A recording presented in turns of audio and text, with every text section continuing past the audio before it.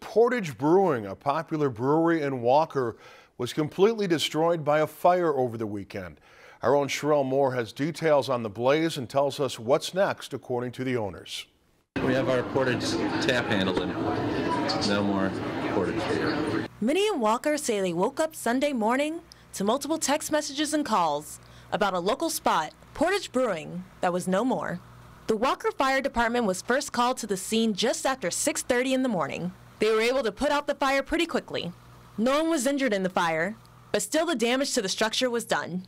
The building is one of the oldest buildings in Walker and used to be a hospital. Portage Brewing moved in 2.5 years ago. They met and shook hands with everybody, and just last week we have an events calendar at the chamber, and we approved 19 events that Portage is going to have directly at that building over the next 6 weeks. Officials spent most of Monday assessing the damage and trying to figure out what exactly was the cause of this fire. Right now we do not have a cause, but we do know that it has been deemed an accidental fire. We do have really good insurance. We are planning to rebuild.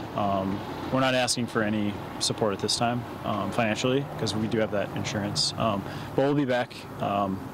They think it's going to take about a year for the rebuild, but we're going to try to speed that up even faster, hopefully. So. Locals say Portage was one of a kind. It's just a sad day for Walker. Something like that, I mean, it really hits home. I mean, this town thrives on tourism, and craft beer is a big deal. Just seeing it burn down was really sad because I've had a house fire in the past, and